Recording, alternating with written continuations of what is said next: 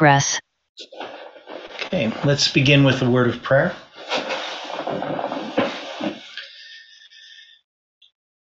Dear Father in heaven, we invite your presence once again as we open your word. I pray that you can guide this study, help me in the choices and the decisions, the words that I use. Help me to speak clearly, give me a clear mind. Give us all an open heart to hear you speaking to us. Help us to understand these things at this time. And we pray this in Jesus' name. Amen.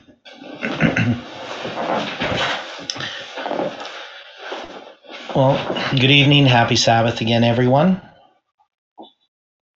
And this is a continuation of a study. So we've been doing a study every Friday, quite a long time here.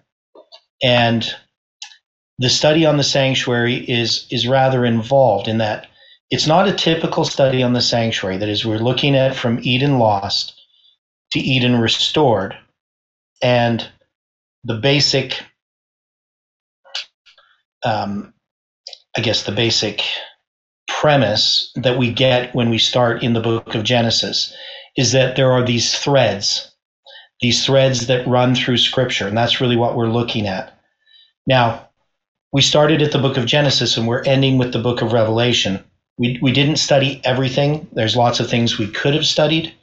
We focused mostly first on Genesis, the stories in Genesis, the promise of the covenants, the seed of the woman, the first gospel promise in Genesis chapter 3, that he would bruise the serpent's head and the serpent would bruise his heel.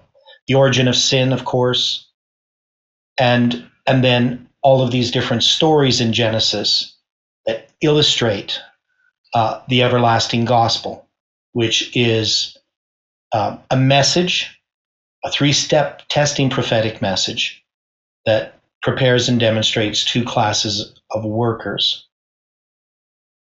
And we looked at the Exodus, and there was lots of things there in the Exodus. We looked at the covenant that was made with the Israelites, the old covenant, and how it differed from the covenant made with Abraham and Isaac and Jacob and Noah and all these different people throughout Scripture, how it differed from the everlasting covenant made in the Garden of Eden.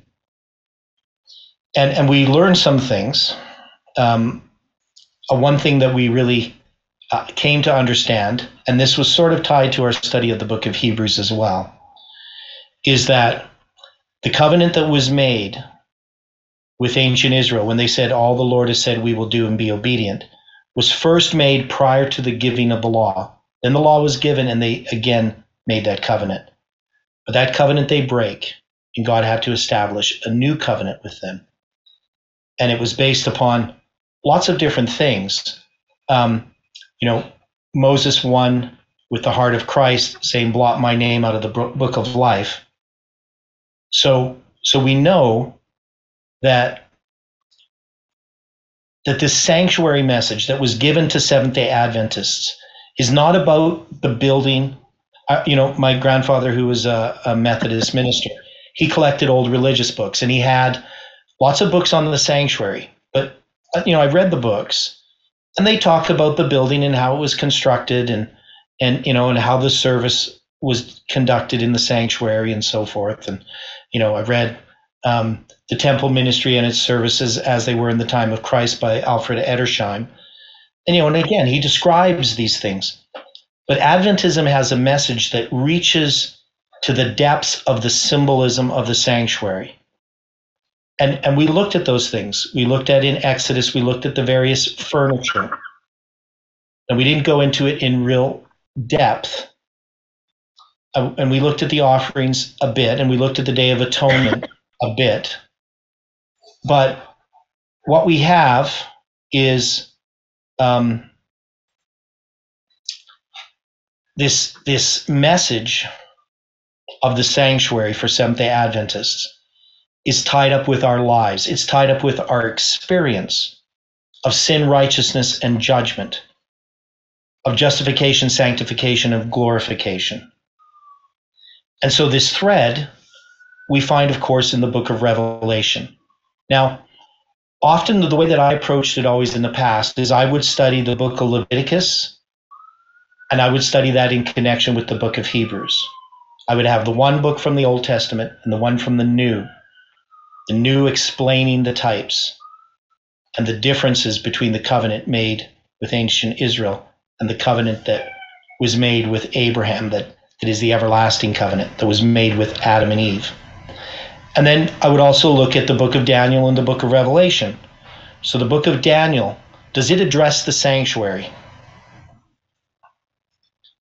Is the book of Daniel about the sanctuary? Many aspects of it, yes. Many aspects of it are. So we know it's about this captivity, but we know that the book of Daniel is going to deal with, especially when you get to the end of it, the rebuilding of the temple and prophecies about Christ. That is, Daniel chapter 9, verse 24 to 27 is definitely about the sanctuary. And it's about Christ, his covenant that he's going to make in the midst of the week, and how it's going to replace the covenant that was done with the original temple. That temple is going to be destroyed. The city and the sanctuary are going to be destroyed. But there is a new covenant. He confirms that covenant with many for 1 week. So the book of Daniel addresses the sanctuary. Now, does the book of Revelation address the sanctuary? Definitely. Yes. So the book of Revelation is such a profound book because most of it is just references to the Old Testament.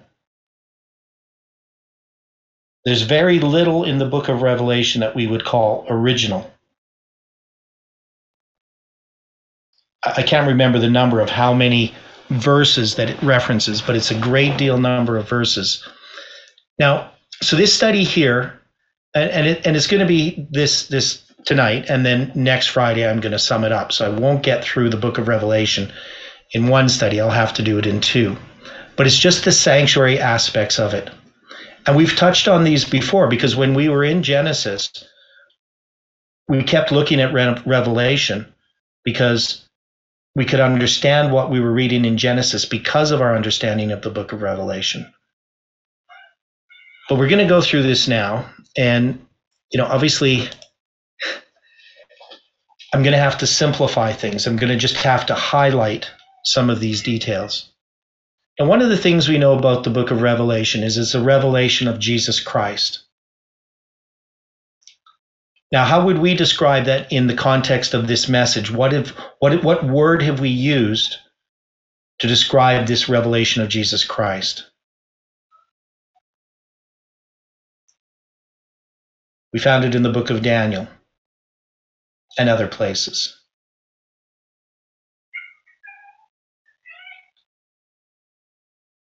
Is it the moray, whichever word it is, the feminine form of the word mara, a vision, the looking glass vision? Yes. Yeah. So that's a revelation of Jesus Christ. And remember, 2 Corinthians chapter 3, it's the law of liberty. And we're changed into the same image from glory to glory. And in the book of James, it's the law that if we look into it, if we are not changed by it, we just forget what manner of man we are. We can't do that. We have to look into this law of liberty. It is the law of liberty. But in it, we have to see Christ. Now, does Christ condemn us?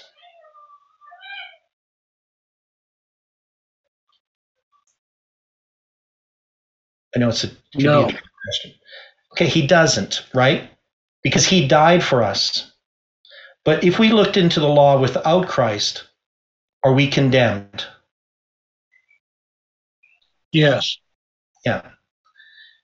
So we need Christ. It has to be a revelation of Jesus Christ, not just the law written and engraven on stones, which was glorious, which glory is to be done away, but the law written and engraven in the heart. And that's That's the heart of the gospel. Is Christ's character. It's the mystery of godliness, right? Christ in humanity, not just as the man Jesus Christ, but Christ in each one of you. That's the mystery of godliness, Christ in you, the hope of glory. So this revelation of Jesus Christ is going to be manifested in all these symbols from the Old Testament. But what we're going to be focusing upon is the sanctuary symbolism. So for some of you, this is review in that we've addressed these things at other times in other studies.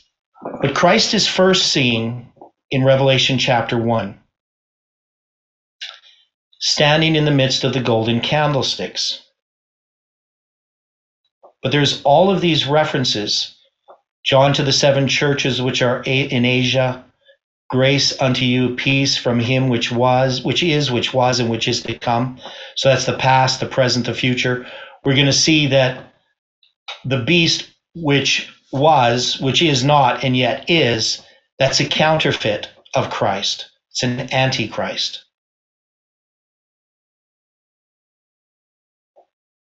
And from the 7 spirits which are before his throne, and from Jesus Christ, who is the faithful witness, and the first begotten of the dead, the prince of the kings of the earth, and the prince of the kings of the earth, unto him that loved us and washed us from our sins in his own blood, and hath made us kings and priests unto God and his Father. Didn't Moses say that God said he wanted to have a kingdom of priests and a holy nation? And it's in Christ that is realized. Behold, he cometh with clouds, every eye shall see him. And he says, I am the Alpha and the Omega, the beginning and the ending, saith the Lord, which is and which was and which is to come, the Almighty. Now, Jehovah's Witnesses, when they look at this verse, in Jehovah's Witnesses' Bible, do they have the word Jehovah in the New Testament when it's quoting the Old Testament? Does anybody know about that? So every time in the Old Testament when it says, Jehovah, they just write Jehovah. They don't put Lord, right? Jehovah's Witnesses Bible. But do they do that in the New Testament? I don't believe so. They do. 8 times. No, they don't. 8 times. Do they? 8 times in the New Testament, they have the name Jehovah really? when they're quoting the Old Testament. Okay. Yes, When because in the Old Testament, their Bible, it's all translated to Jehovah. Right. So when it says, yeah. Now, the King James translators, when they translated the Old Testament, they sometimes used Lord capitalized, small capitals. But in the New Testament writers never wrote the word Jehovah when they quoted the Old Testament. They always used the Greek word Kyrios, which means Lord. And that's why the King James translators, when they translated the Old Testament, they chose mostly to use the English word Lord from the example of the New Testament writers. Now, the Jehovah's Witnesses chose 8 places where, when it was quoting from an Old Testament verse that was referring to Jehovah, they translated as Jehovah. But in this verse here, Revelation 1, verse 8, notice it has the word Lord, but the Jehovah's Witness Bible does not put the word Jehovah here. They just put Lord. And why would they do that?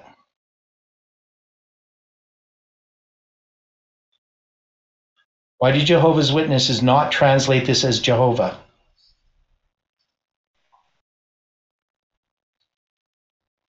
Don't they accept Jehovah as being the Father and not the Son? Right. And this is pretty clear that this is the Son. But right.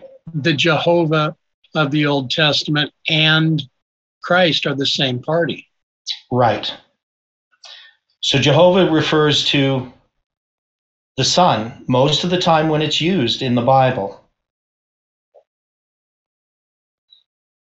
But we can see that this is actually quoting from the Old Testament where it's talking about Jehovah.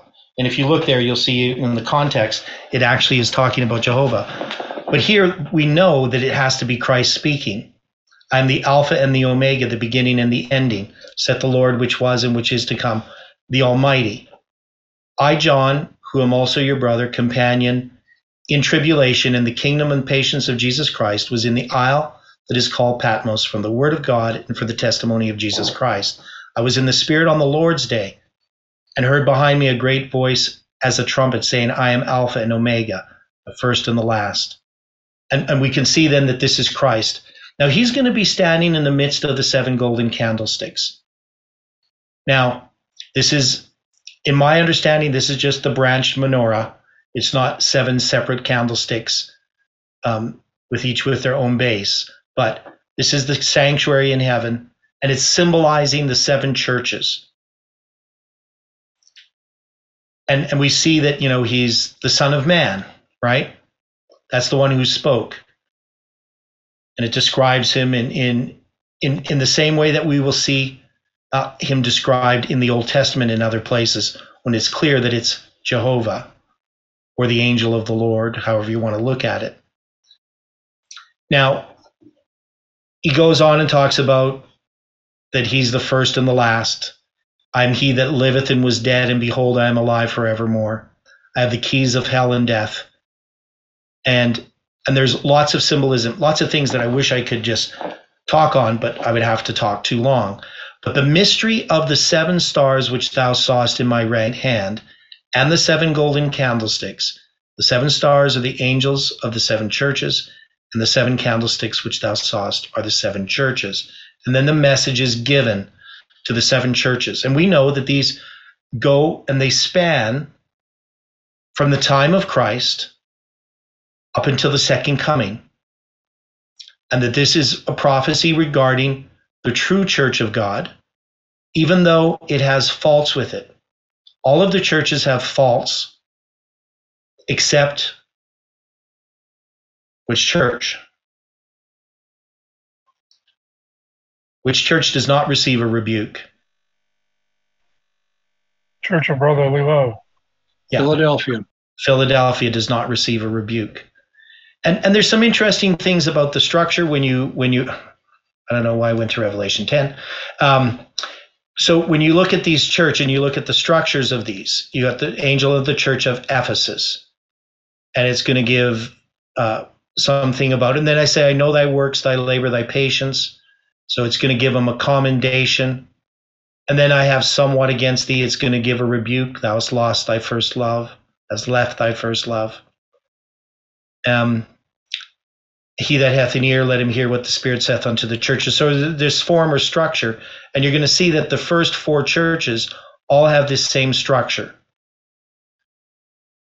So then you get to the first, the church of Thyatira. And this is the period of the 1260 years. Now, some people divide it differently, but I say that Thyatira is the period of papal persecution from 538 to 1798.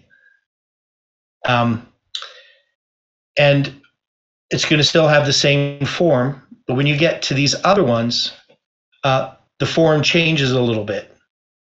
So I'm not going to go into details and show you this here, but it's going to give the sort of the rebuke first. It kind of gives some counsel, and then it's going to do, and then it's going to give. I have a few names in Sardis. Now, Philadelphia doesn't get a rebuke at all. But these are these church ages. So we're all familiar with this idea. And the church of Laodicea is the time period that we're in. Now, all of these things do repeat. That is, we spent some time looking at these messages. And we can see that they have a historical fulfillment. But we can see also that they have an application. All of them have an application to this time. That is, all of these churches exist in our time. Would we agree with that?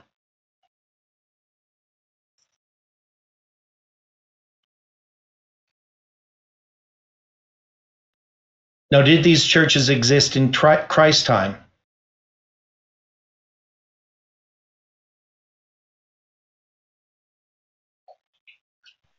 I would think not. Okay, well, the literal churches did exist, though I can't remember which church it is, but one of them, actually, at the time this letter was written, I mean, all of these churches existed. But some of these things are still prophetic. That is, they don't really apply yet until later, even for the literal churches. So they are prophecies about those literal churches. But they also have an application throughout history. And they also have an application to our time. Are we going to have the Church of Philadelphia in our time? Is Millerite history going to be repeated? And I was just going to say, Millerite history is going to be repeated, so it has to be, right. That church has to be in existence again. Yeah, and we can also see that if we look at Adventist history, we could take this history of the Christian church and could we apply it to the 4 generations?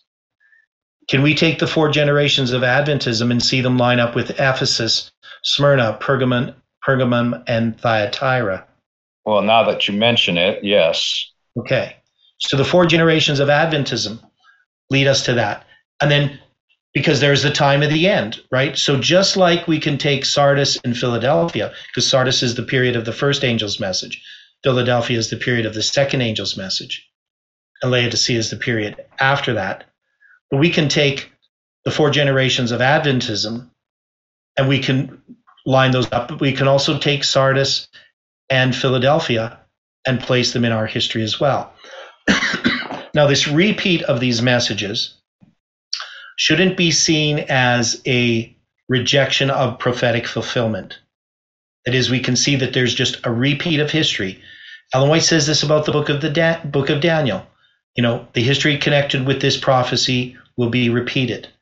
And we can see that that happens again. History is being repeated. Now, exactly how we do that and how we understand it, I mean, that's a study that takes time, and we're not going to go through that. And obviously, as we go through history, we start to understand these things in clearer ways. Now, the second line of prophecy in the book of Revelation also brings us to the sanctuary, and that's the throne in heaven. And I looked, and behold, a door was opened in heaven. Now, who opened that door?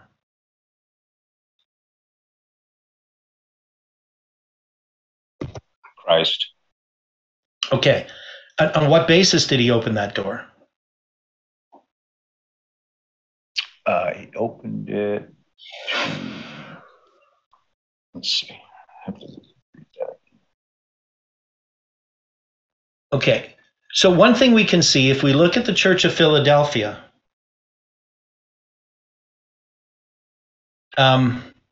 and it says right in chapter 3, verse 7, to the angel of the church in Philadelphia write, these things saith he that is holy, he that is true, he that hath the key of David, he that openeth and no man shutteth, and shutteth and no man openeth. That's a quotation from Isaiah 22:22.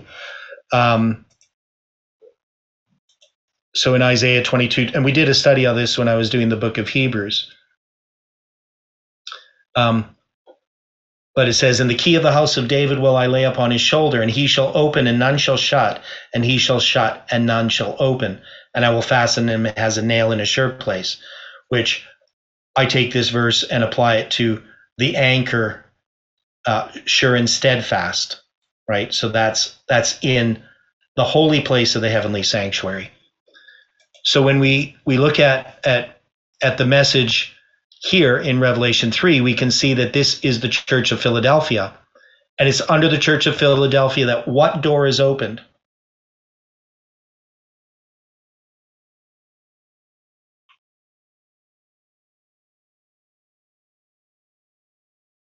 It's the door to the most holy place, correct? Correct. And what door is shut? Agree. Go ahead. the door into the holy place. Yeah. So the door to the holy place is shut. The door to the most holy is open. But in chapter 4 here, when we see this door open, which door is this?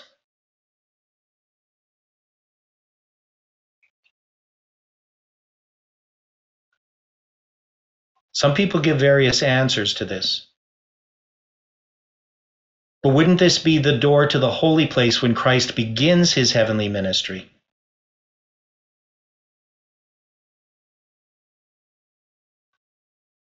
That could be. Yeah. Ellen White's clear this is inauguration.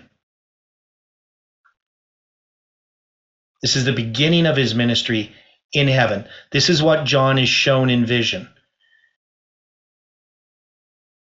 The Church of Philadelphia is going to experience the end of that ministry in the holy place. But here we're going to see it set up. So he sees this throne, and we've gone through a study of this before. Most people just assume that this is the Father. But Ellen White's quite clear that this is the Son, who has the rainbow above his head. He points to the rainbow above his own head. And when I first realized this I was probably 23 years old, studying just with the blue indexes. I didn't have the CD-ROM back then. We didn't have computers. And just studying diligently came to understand this. So studying the book of Revelation using the spirit of prophecy. A lot of times I didn't have the books, but the indexes have enough verses sometimes you can figure out what they're talking about. But I did find the books with the quotes in them.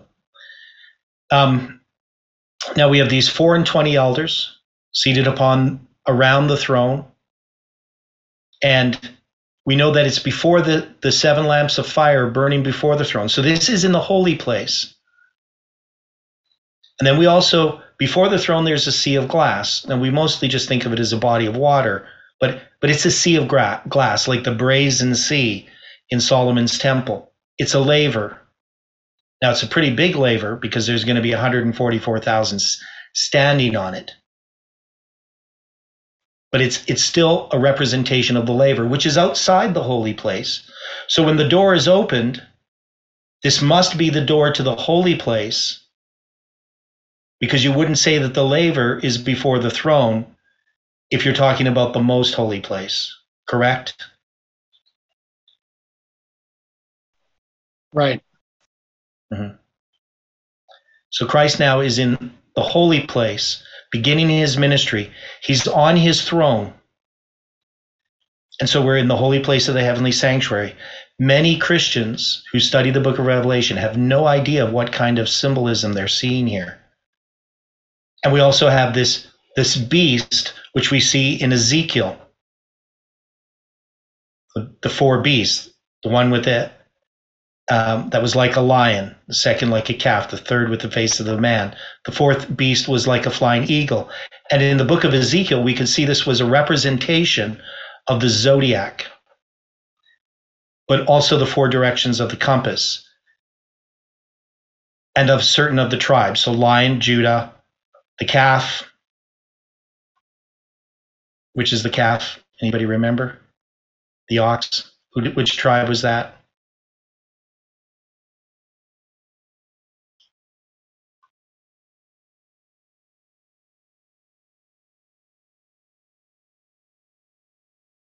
Anybody remember? The face of a man and the eagle. Which tribes are these?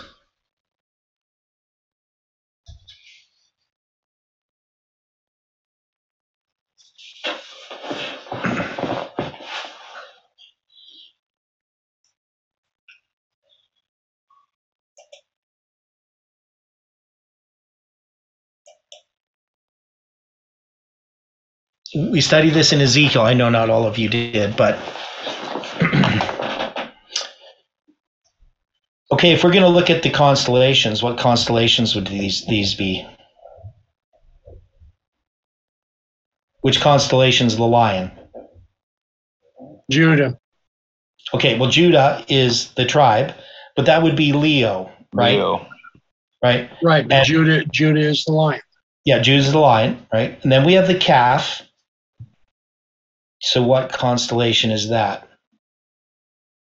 It's Taurus. not Taurus, right? The bull. Okay. The man?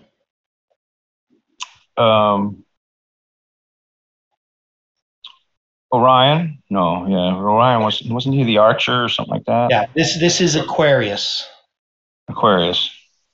And the flying eagle, which is also represented as a serpent in with the tribes, but oh, drawing a blank. Wouldn't that be Dan? okay, but you're going to the tribes. So which constellation is this referring to?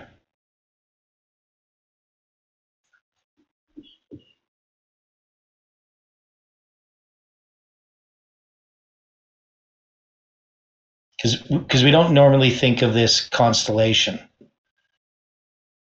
as being the eagle. So Drawing a blank. okay. And I'm trying to remember myself, so I shouldn't be too hard on you.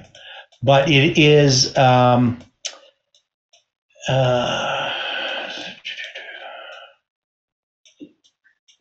it's going to be the four directions. So it is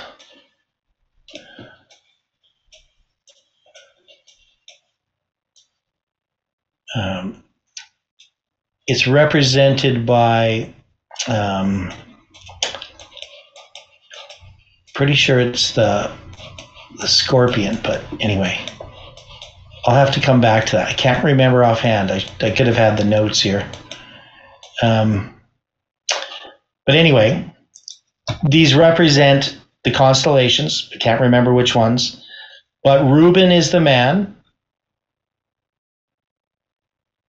The calf, which is Taurus, which is the ox.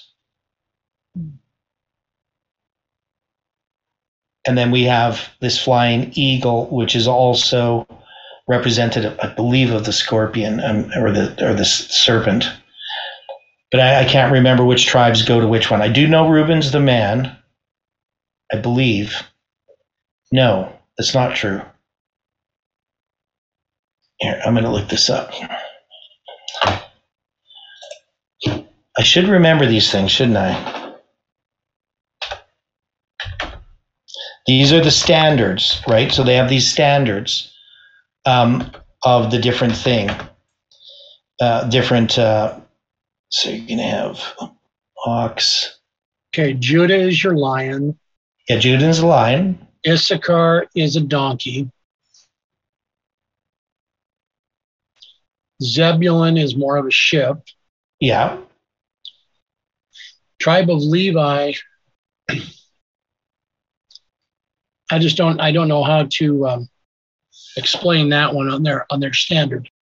Okay, we'll keep going.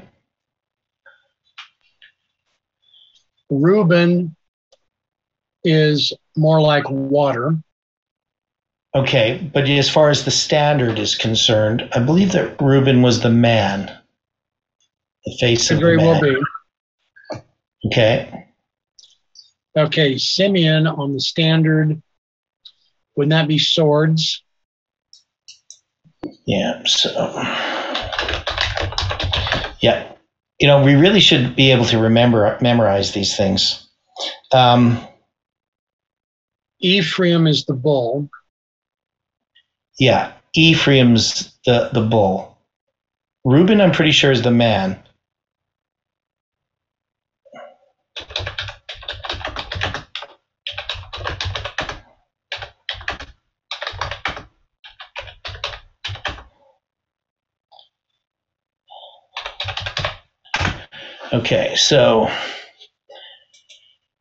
Okay, so I'm just looking here at another place. Benjamin wolf.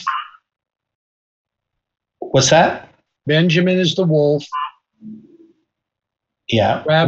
Predatory wolf. Yeah. Dan is the serpent. Right. He's the that bites at the horse's heels. He's the backbiter. And it's also the eagle as well. Okay. right? So he's connected to that. Naphtali would be the hind. Yeah. I just don't know how to explain Asher. Okay. But the four that we need are the main four that in the way that the camp was set up. So you had Judah to the north, Dan to the west, Ephraim to the south, and you had Judah to the east, Dan to the north, Ephraim to the west, and Reuben to the south. And they were respectively a lion, an eagle, an ox, and a man. So the lion's Judah, the eagle is Dan, which is also the serpent. The ox is Ephraim, and Reuben is the man. Okay. So this is kind of a tradition. So it's not like we have it explicitly stated in the Bible. But it would be understood by the Bible writers what is being referred to. And we saw that in the book of Ezekiel. So sorry that I took so long to deal with that part. Now, the reason why I bring this up, why this is important, is this is from the book of Ezekiel. And what is the book of Ezekiel about? When we studied it, what did we find that Ezekiel was doing when he was in vision? What did he see? Especially when you get to chapter 8 and chapter 9 and onwards. You see something happening, chapter 1 as well. The destruction of Jerusalem. Okay, it's about the destruction of Jerusalem. But he's dealing with the temple. Right. Okay, so there's all these things that happen at the temple, and we dealt with the movement of the glory of the Lord through the temple. And we saw it had all kinds of symbolic representations. And then we also see, of course, in Ezekiel chapter 40 to the end, in this, what we call Ezekiel's temple. And so Ezekiel's temple is about this temple as well. But it's not talking about some temple that's going to be rebuilt in the future by literal Jews. It's talking about a symbolic temple. And that in Ezekiel, all of this, the beasts, the temple, all of these represent time or time prophecies. That is, the measurements of the temple represent time prophecies. And even the zodiac, which is the sky, which the Babylonians worshipped and which the Jews were worshiping, God is going to use this against them. The sky becomes a witness against them because God is in control of the sky. He's the one who made the sun and the moon and the stars. The gods, the stars are not gods. The sun and the moon are not gods. They're created by God. And they're given for times, for seasons, for days, and for years.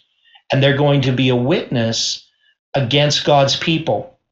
So all of the time prophecies in Ezekiel are tied up with the very beginning when you have Ezekiel's wheels within wheels, this confusion that is in perfect order. So why do we have this representation here in the book of Revelation?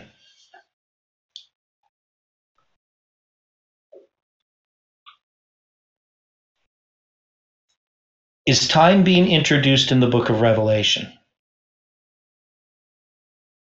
Well, we know it is in the book of Revelation. Yeah. I mean, it's maybe not introduced, but it's going to refer back to time prophecies of the past.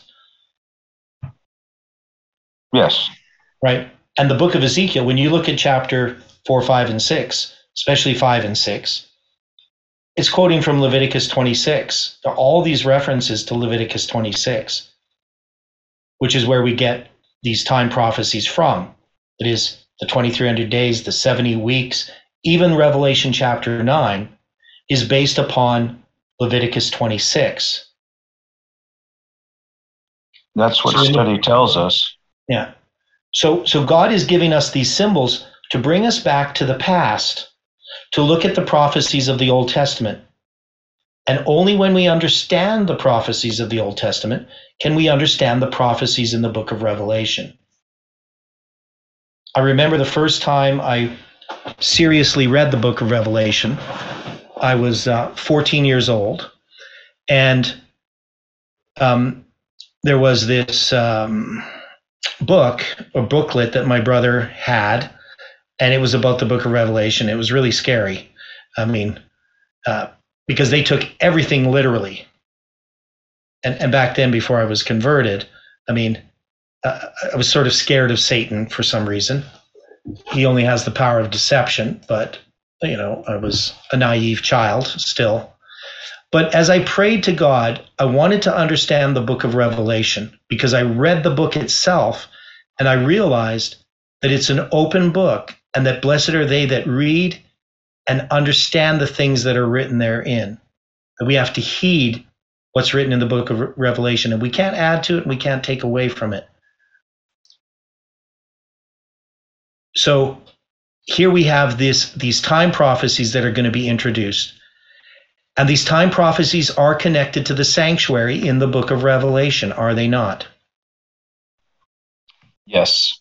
Yes. So it's very, very clear that the book of Revelation is about time, and that they're all tied to these symbols in the book of Revelation. Now, Revelation chapter 4, you're going to have this book which is contained in symbolic language, the history of the world, and it's in part the book of Daniel. And it's going to be seen in the right hand of him that sat upon the throne, and it's going to be written within and on the backside, and it's sealed with 7 seals. But Christ seated upon the throne cannot open the book. But then we're going to see the Lion of the tribe of Judah, the root of David, and he's going to appear as a lamb slain with 7 horns and 7 eyes, and he can open the book. And he's going to take the book out of the right hand of him that sat upon the throne. So some people think, well, it must be the one on the throne, must be the Father. But we can see that this is symbolic language, isn't it? That's what it appears to be. So can Christ seated upon the throne in heaven, can he open the little book? Yes. No, he can't. Only the lamb slain with 7 horns and 7 eyes can open the little book. That is, Christ seated upon the throne, he can't open the book, because how does he unseal the book of Daniel? Doesn't he take upon himself our nature, come and die in the midst of the week? We have a progression again. Yeah. So without Christ dying, without him being the lamb slain, he can't open the little book. So he has to do that.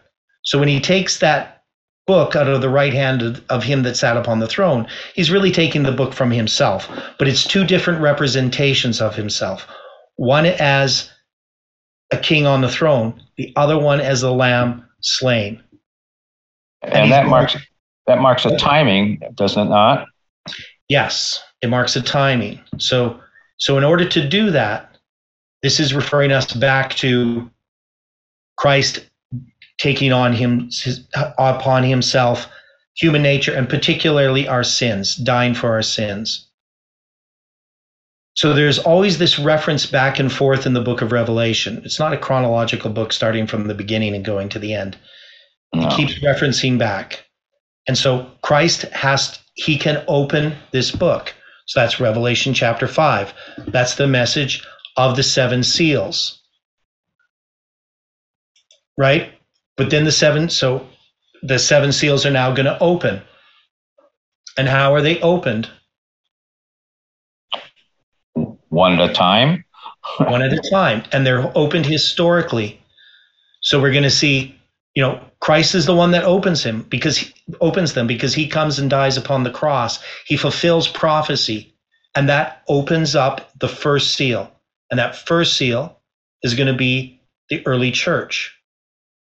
Right? It's on a white horse. It has a bow, and a crown was given unto him, and he went forth conquering and to conquer. That's the early church.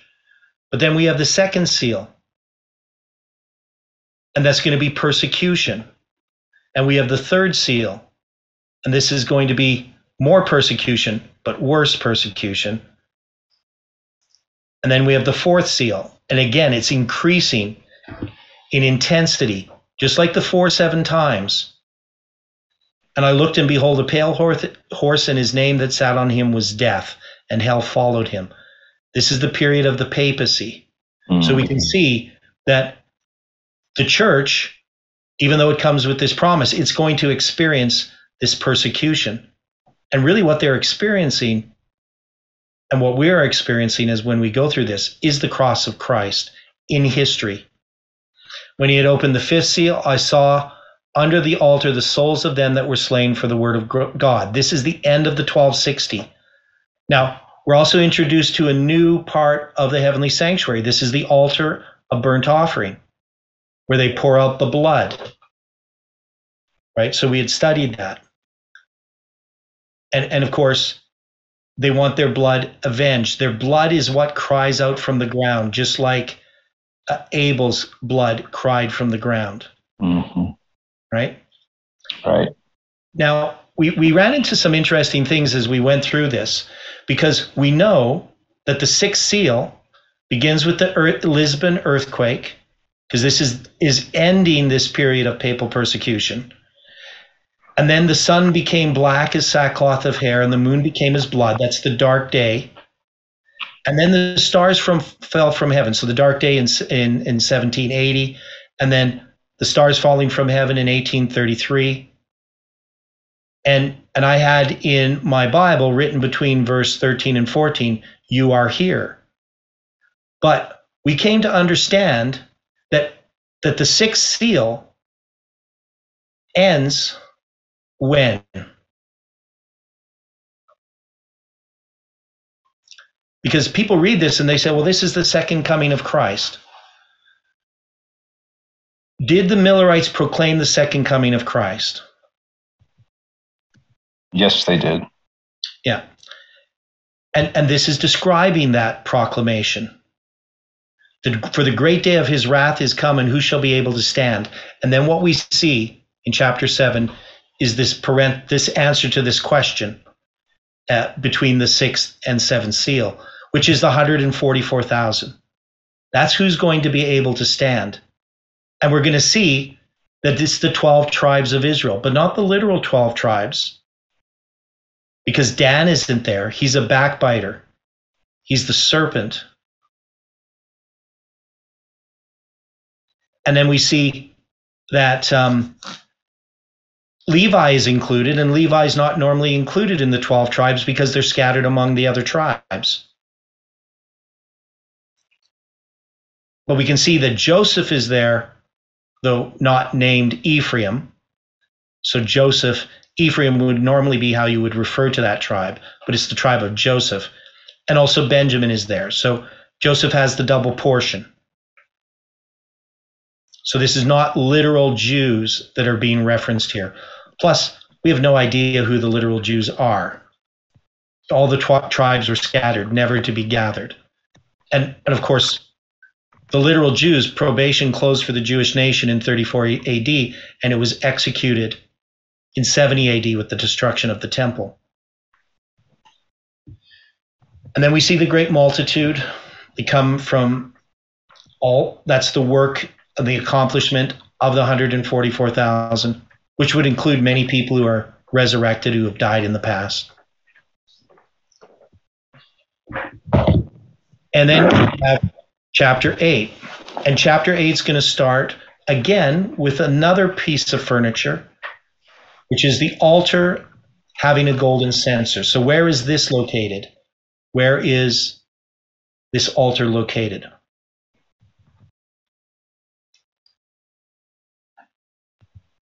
The Holy of Holies, isn't it?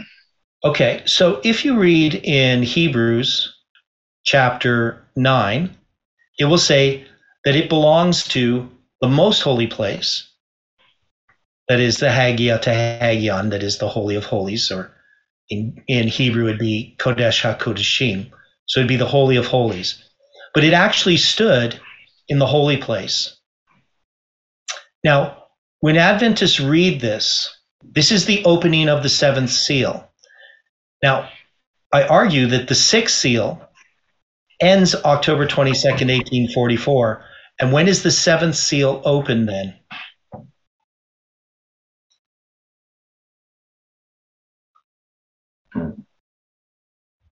Wouldn't it be October 22nd, 1844?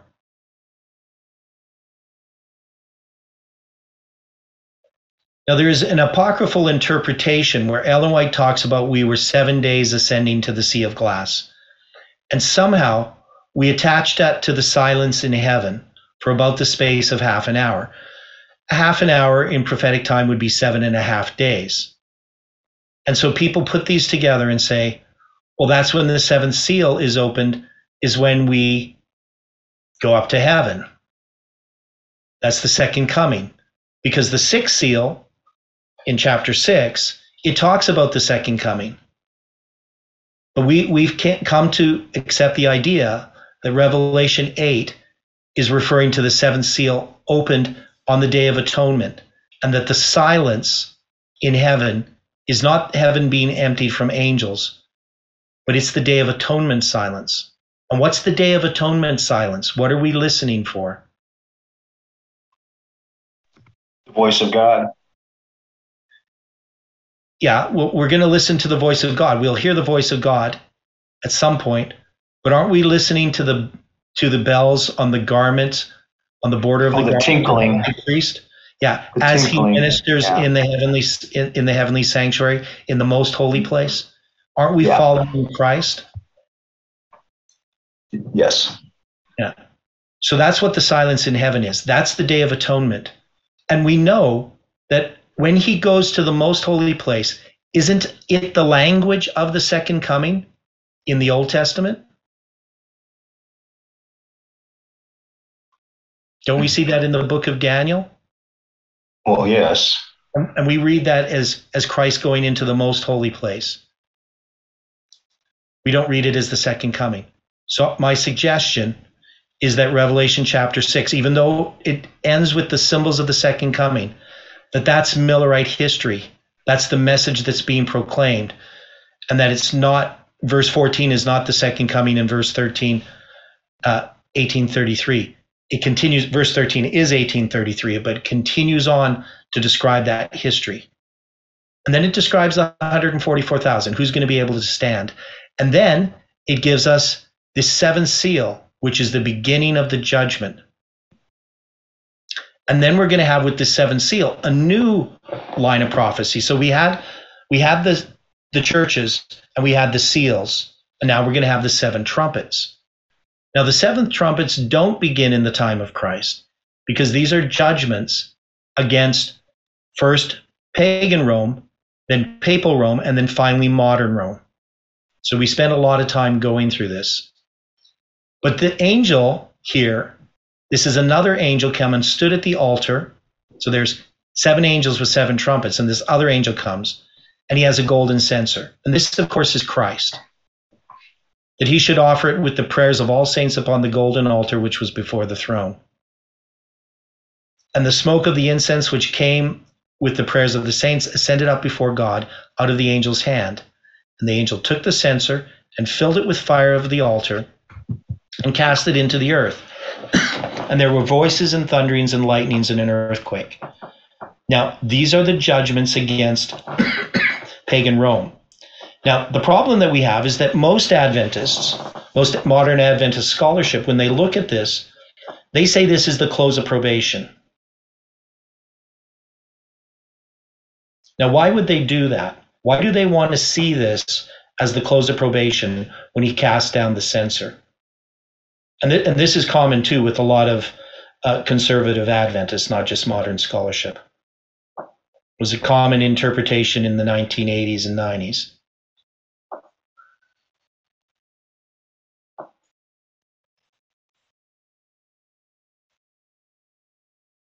Is it typifying a close of probation?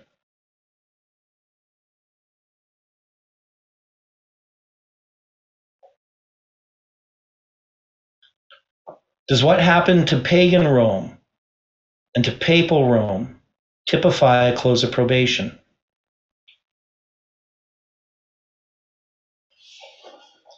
I don't want it to be like a trick question or anything.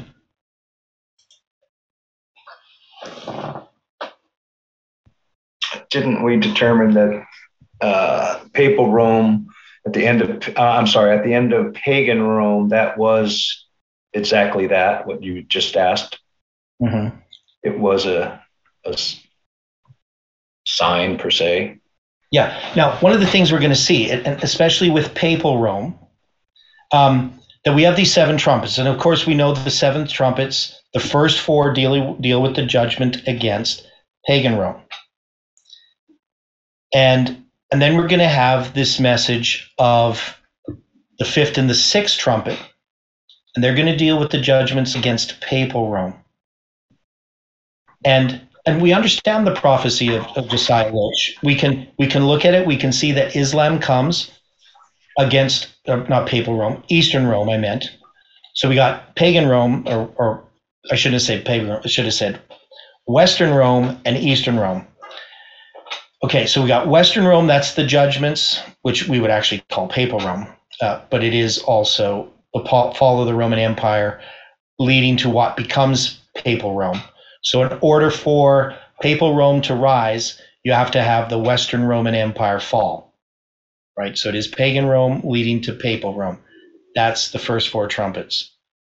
Then we have the 5th and 6th trumpet, and they're going to deal with Islam, and that's going to be judgments against Eastern Rome.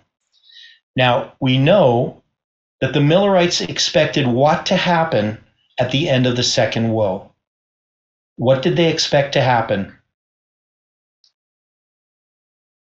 Besides the fall of Turkey. Anybody remember, or anybody?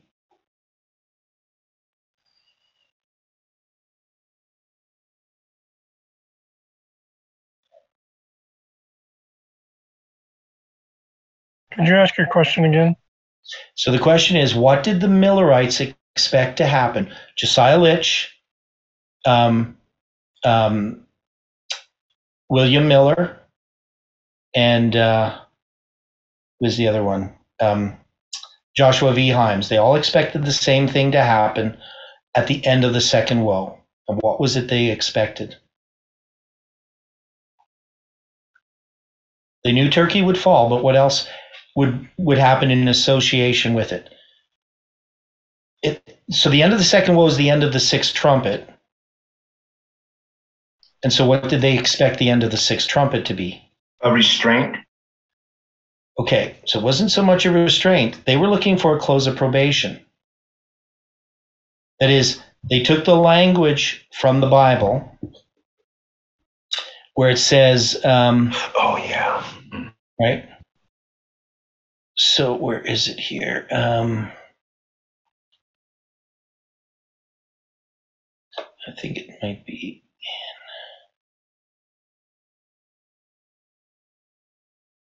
yeah, it's going to be when you get to over here to the 7th trumpet. So when they get to the 7th trumpet, so they believe that the 6th trumpet ends with the second woe. It doesn't. It ends on October 22nd, 1844, and the 7th trumpet begins to sound then. But they thought that the 7th trumpet has to happen before Jesus comes back, and so the 7th trumpet must begin to sound shortly after the 6th trumpet ends. So they were expecting a close of probation. And the 7th angel sounded, and there were great voices in heaven saying, the kingdoms of this world are become the kingdoms of our Lord and of his Christ, and he shall reign forever and ever. Now we know in Revelation 11:19, and the temple of God was opened in heaven, and there was seen in his temple the ark of his testament, and there were lightnings and voices and thunderings and an earthquake and great hail. So this brings us back to this symbolism dealing with the second coming, with the giving of the law, and this is about October 22nd, 1844. That's when the temple of God was opened in heaven, and we're going to see the ark of his testament. So as Seventh-day Adventists, we know that the 7th trumpet began to sound October 22nd, 1844, if we know Millerite history and what Ellen White says about it. So they expected that would be the second coming, connected with this close of probation. So that's what they were expecting when the 6th trumpet ended, that the 7th trumpet would sound and probation would be closed. And they were expecting there to be a period of time from the close of probation to the second coming of Christ. Later on, they abandoned that view as they approached 1844. But back in 1840, they were expecting a close of probation. Seems kind of odd to us now. But if you think about, what do we think about when Jesus is going to come back? Do we believe there's going to be a close of probation and then there's going to be a period of time before he returns? Yeah, so we believe that. And we believe it just as the Millerites believed it. That is, there really wasn't a lot of difference about what we believe about a close of probation and the second coming than the Millerites believed. But they abandoned that near the end, though we took it up again after October 22nd, 1844. And that's why they had October 13th as the close of probation before October 22nd, 1844. Not everyone, but many Millerites believed that on the first day of the 7th month, that probation had closed. They weren't preaching the last 10 days before October 22nd, 1844, because the door had closed. There was already a shut door. They didn't shut the door on October 22nd in their thinking. Right? It was already shut. So this symbolism here of these open and shut doors, these come from the understanding of the doors of the holy and the most holy place. And we can see the ark is now mentioned here in Revelation 11:19. So we've had the laver, the sea of glass. We've had the holy place itself with the golden lampstand and the table of showbread, which would have been Christ's throne. I didn't make that clear, but Christ's throne is standing before the lampstand, so it must be the table of showbread. And then we had the altar of incense in chapter 8. And now we have the Ark of his Testament. We have all of these symbols, and now this is in connection with the 7 trumpets. Now, when we look at the book of Revelation, I mean, different people analyze this book and try to understand it.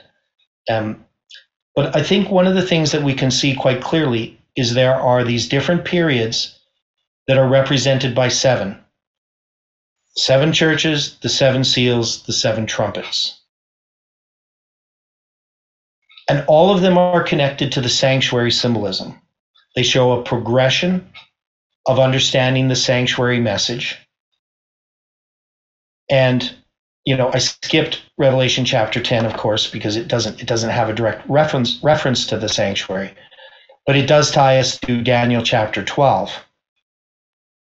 And it does deal with the little book that was opened. And that's the portion of the book. That's the portion of the book that was opened with the 7 seals. A portion of that is the book of Daniel. It's the little book. It's not the entire book, but it's opened when all that history of the Old Testament prophecy is fulfilled. So in chapter 11, we come to the 7th trumpet, which is going to give us the ark. So now we've looked at all the pieces of furniture. But chapter 12 is going to bring us to a different story. That is, the natural division of the book of Revelation, even though these chapters were put here by man, is there is 11 chapters and another 11 chapters. Where did these 11 and 11 making 22 chapters come from? Anybody know why God in his providence allowed the book of Revelation to be divided in this way?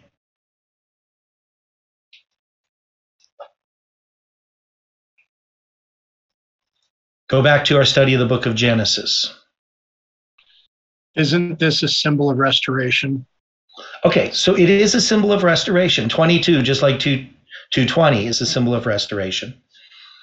But that symbol comes from somewhere. And we have how many generations to the flood? 10. 11 if you're counting Shem and his brothers. Okay. And then how many generations from then do we have until Jacob? 11, isn't it? 22 total generations. Right, there's 22. So it's 11 and 11. Now, 1111 is an important symbol. I'm not going to get into all these symbols. But we see this in the story of Joseph, for one, right? Remember when Joseph has his 2 dreams? How many years is it to the dreams of the butler and baker? It's 11. And then how many years more is it to when he's restored again with his brothers? It's another 11. It's 22 years. So there is something about the book of Revelation in its 22 chapters and this natural division that occurs that we can't ignore, and that it goes and brings us back to the story of Joseph and also to the first 22 generations. And in those first 22 generations, one of the things we studied and we learned, because this is about the seed of the woman, right? Isn't the 22 generations about the seed of the woman, about the promise made in Genesis chapter 3? Yes. Yes. Okay. And it's in Revelation 12 verse 1 that you're going to see that prophecy now being fulfilled. You're going to see the woman, and she's going to give birth to this man child. So halfway through the book of Revelation, it's going to bring us to that symbol. That's in Genesis chapter 3, verse 15. Now, the other thing about this is we have this story of Joseph with the 22 generations.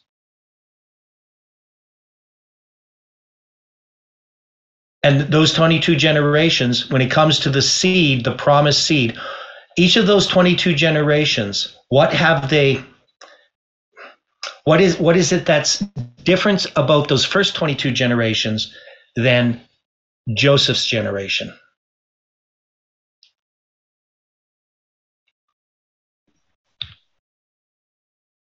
The firstborn issue. Okay. So, right, the firstborn. So that promise is being passed down. The seed of the woman is being passed down through these generations. We're watching that promise. That's the promise of Christ. But when it gets to Jacob, he divides it amongst his 12 sons. And so those 12 sons, they don't have the eldest. Reuben doesn't get the double portion in the priesthood and the kingship. No. Yeah, that was awarded to Joseph, right? Yeah, Joseph gets the double portion. Judah gets the kingship. Levi gets the priesthood. Yeah, that's what actually kind of threw all that stuff into place, was Joseph getting it. Yeah. As opposed to Reuben. Well, not really, because the situation was that what Reuben had done disqualified himself from receiving any of the blessing. Right. Same thing happened with Simeon. Then it falls next to the next 2 in line, which were Judah and Levi. But it left the double portion to the oldest of the most favorite wife. Yeah. Yeah, this is really important stuff. I mean, the most favored what? Favorite wife. Rachel's. Wife, okay. Yeah. Raquel, yeah. Sorry, yeah. I'm a little deaf. You're fine. Don't worry about that.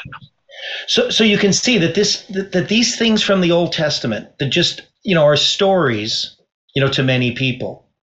They're clothed with this imagery that ties all of Scripture together. These promises of God are seen in these stories. And of course, we have the 2 periods of 11 years, but we have the 22 years. We have that division of those generations before the flood and after the flood. And then we have, again, this division in the book of Revelation of 11 and 22. And it's in Revelation 12 now that we're going to see this being fulfilled. Now, there's a change. We're not going to have these sevens anymore. We're not going to have, seven churches has already happened, 7 seals has happened, 7 trumpets has happened. But now we're going into a different way in which this is represented. And this is going to be going to the time of Christ, and it's going to bring us through the 1260 years to the end of that period. And so it's bringing us to Millerite history. That's what the last part of Revelation is about. The second half is really about Millerite history. Even though it covers the 1260, it covers the 1260 because it's concerned about the end of it. Now, this is really the study for next week. I really want to go and examine Revelation 12, the beast in it, Revelation 13, the beasts there, and Revelation 17 and the beasts, and then see how that all ties up into the close of the book of Revelation, what this is about. But one of the things we know is that we look at these beasts, the great red dragon with 7 heads, 10 horns, 7 crowns upon his head. We look at the beast in Revelation 13, with the composite beast, right? It has the different characteristics of the beast of Daniel chapter 7. But it doesn't have 7 crowns or 7 crowns on its heads. It has 10 crowns upon its 10 horns. So there's differences. And in Revelation 17, it doesn't have any crowns. Has received no kingdom as of yet. And so we kind of always think of these, at least I used to, as sort of just the same beast. But they're not. Great red dragon, that's pagan Rome. Revelation 13, that's papal Rome. And the beast at the end, with the woman riding it, is the kingdoms of this world at the end of time. And so we're going to see that. Now, I do want to touch a little bit on this woman, because this is Revelation 12, the Revelation 12 sign prophecy, and which I've mentioned many, many times, but 777 days before November 9th, 2019, this false prediction using this time prophecy made by evangelicals where they believed the rapture was going to happen on September 23rd, 27, and that there would be 1,260 days of the plagues falling out upon the earth or whatever was they thought were going to happen. Different evangelical groups have different interpretations. But this was a false prediction, but it fit into our time. And it actually opened up the fact that July 18th was meant to be a failed prediction. And so, the Revelation 12 sign, it's in my papers. I'm not going to go through it right now. But I think it's important to look at in the context of where it occurs in Revelation 12. Because we know who's this woman. Revelation 12:1. Who's the woman? Well, it's a church. It's the church. It's not Mary, right? No. But it's also a representation of the sky, right? Because she's clothed with the sun. She has the moon under her feet. She has a crown of 12 stars upon her head, right? And there's a great red dragon, seeking to devour the child. And this can be seen in the sky on September 23rd, 2017. But this is really about the birth of Christ. So the question is, why does this literally happen in heaven, in our time, and in our line? Is Christ wanting to be born again in his people at the end of time? Yes. He wants to be represented in his people at this time. Right. So we need to be born again. We need to have the character of Christ. His character needs to be seen upon us. The church has to give birth to Christ. And the great red dragon is seeking to destroy us. So we know we can look at the past history of prophecy and we can see that it's typifying what happens at the end. That is, God declares the end from the beginning. This is the beginning of the Christian church. It has to typify the end of the Christian church. Now, the fact that our movement has experienced these times, these dates, this structure, God has been working in our lives in this movement in a way that, to me, it's remarkable. that we can be in this time of history, but we are. And it's an extremely serious matter. And we can't look at what's happening this weekend as something trivial, nor what's going to happen next week or the week after. Because we have to be diligent. We have to be sober. Because our enemy goeth about as a roaring lion, seeking whom he may devour. He did it as a dragon in the time of Christ, and he's seeking to do it again now. We have to watch our we have to wash our garments, we have to watch for Christ. We can't be playing a game with religion. We can't just be interested in this because it feeds our intellect or our pride or some kind of something in our flesh, whatever that is. It has to actually destroy us, this truth. So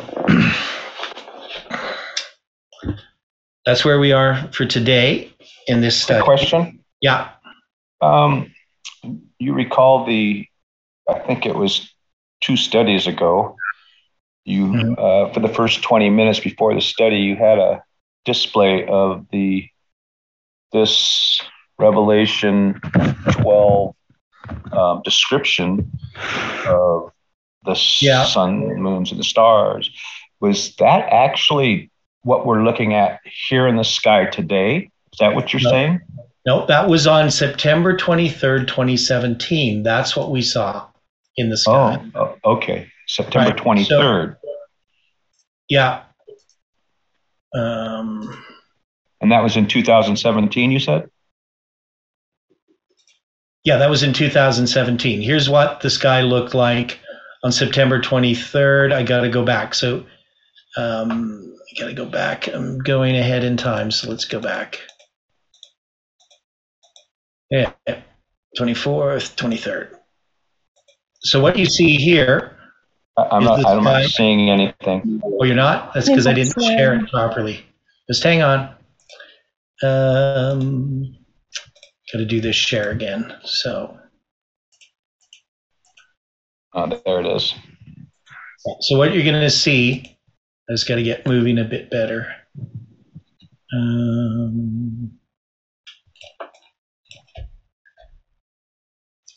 So when you look at the sky, I don't have the ground here, I just have the sky. So this is the woman. She's got clothed with the sun. She has the moon under her feet. There's a crown of 12 stars. So there's 9 stars in Regulus. And then there's 3 planets here, Mercury, Mars, and Venus. And she also has Jupiter. Now, somebody had asked about this. Well, Jupiter, what's Jupiter have to do with anything? Well, Jupiter is a symbol. So we have to look at these things as symbols. And Jupiter had spent 9 months in the woman. That is, Jupiter moved in the womb, moved and it went in retrograde. So it went in, circled around, and then came back out. And it comes out here at this time. This is also Rosh Hashanah, the first day of the 7th month on the biblical calendar. And this here is just almost sunset. So you wouldn't, once the sun sets, then you would see the Virgin. You wouldn't see it during the day because the sun's there. But that's what you see. So the sun in September is in Virgo, right? The Virgin. And that's true every September. But you don't have Mercury, Venus, and Mars with the 9 stars above her head. And you don't have it, you always do have at some point in September that you're going to have the moon under her feet. That is the moon, this would be the new moon. Right. It looks like a full moon, but it's just so you can see it's the moon. But it would actually be a crescent moon that you would have seen the night before. So it would actually be the night before that we would look at this, not this. Who picked up on this? Well, this has been something that's been around for a long time. It goes back hundreds of years, but we've only had the technology that people could really look at this. Some people try to get the birth of Christ using this sign in the time of Christ when he was born. They try to use this to determine when he was born. So this is old, but so it's a reoccurring element of the way the stars move. Yes, but not exactly in this way. That having Jupiter in the womb of the woman, no. So you can have the moon and the sun and the 3 planets. That does occur occasionally, like not like every 4 years or anything like that, like hundreds of years. But to have the Jupiter in her womb for 9 months, that's something that's not very. I would have never picked up on that in a million years. Yeah. Well, I wouldn't have either. I mean, the thing that was funny about it is when I started looking at these Mayan calendar and I came to that failed prediction. I think it was Stephen who pointed it out to me, that because I was talking about 777 days before November 9th when I was presenting July 18th at Lambert Church as the symbol of the prediction before midnight. He said, well, that's this failed prophecy. So I think it was Stephen who knew about this. He knows about all these kinds of things. So, and now I had heard of it. I wouldn't have known the date, but he knew the date. So, and I'm pretty sure it was Stephen. I don't think it was Abdilia. I was pretty sure it was Stephen who told me of it. So this is actually a wonderful way of presenting what we're talking about at that point, or right now, I mean. Yeah, but we have to recognize it's a false prophecy. That is, it's a failed prediction, but God uses it to say something to this movement about our July 18th prediction. Because the Mayan calendar is connected to ours, our prediction, but it's a failed prediction. September 23rd is connected by 777 days to November 9th. It's a failed prediction. So is November 9th a failed prediction? Yeah, So well, this is exactly like the Millerites. They had failed prediction after failed prediction as well, right? Yes, they did, which is one of the things I tried to point out that some of the people at FFA didn't like. That's why they cut us off on December 6th, because they didn't want to hear that. They wanted this to be the end of all this nonsense about dates and times and predictions. They wanted just to go back to regular Adventism of some sort. You know, maybe a conservative Adventism, but nothing about predictions because they're too embarrassed. But the reality is the Millerites made lots of failed predictions, but they still persisted because God was leading them, and the same with us. God is leading us. And I'm not saying we're going to make more predictions regarding time, because I don't believe that we can. But we have to recognize that God was leading us and that he showed us before July 18th that it would be a failed prediction. And we can't ignore that. Well, he did say that, I mean, we did attach a disappointment to this. I mean, it's yes. Some people just can't accept the disappointment that actually happened. Mm-hmm. And remember that Jeff, he compared us to Abraham offering up Isaac. Does Abraham kill Isaac, or is his hand stayed? His hand was stayed. He compared us to Jonah prior to July 18th. Why was he comparing us to Jonah? Was he expecting a failed prediction? Well, Jonah wasn't really a failed prediction as much as what we determined that he was the greatest preacher in the Bible to be able to convert the whole of Nineveh. Not necessarily a failed prediction. And again, with the July 18th prediction, it went out in such a manner. Could it have actually happened that way? I if we wouldn't have said a thing, you know, I mean, I couldn't have lived with myself. Right. And that's why Jeff brought it up. He just said, we have to do this. We have to warn Nineveh, right? Right. I mean, we have to do it. I'm sorry it didn't take a whale or a giant fish to spit us up on a shore, but you know, it was pretty much the same. It kind of felt like it. I mean, we were being carried along by this vessel to deliver this message, no matter I mean, it was compelling the hearts of all. I mean, I was sitting there listening to all of this. Yeah, and we didn't want to preach time, did we? No, that was not the that we were so against it. It was made waves with everybody. Yeah, so why don't we want to preach time? Why did we not want to preach time? Because of Ellen White's statement. No, that's not why. Embarrassment. Well, yeah, Adventists are embarrassed. Primary motivator by the disappointment, right? They're embarrassed by 1844. They are. You can't have a disappointment without doing something, without expecting something. Well, that's what. So they just say we don't know when Jesus is going to come back. This way, we can never be disappointed. Well, really, we can't be embarrassed by the world. And that was. I was never embarrassed about it. I was just a little taken back about the whole thing, but I was never embarrassed about it. Mm-hmm. Okay. Well, thank you for that question. Let's close with prayer. Dear Father in heaven, we are thankful that you have allowed us to understand your word, at least as much as we do. And we are thankful, Lord, that you entrusted us to give a warning to Nashville, that you have emboldened us to continue to persist in the things that you have taught us. And we ask, Lord, that you can be with us throughout this Sabbath. Give us rest spiritually, mentally, physically, and help us cling to you no matter what happens. Thank you for hearing our prayer. Be with each person.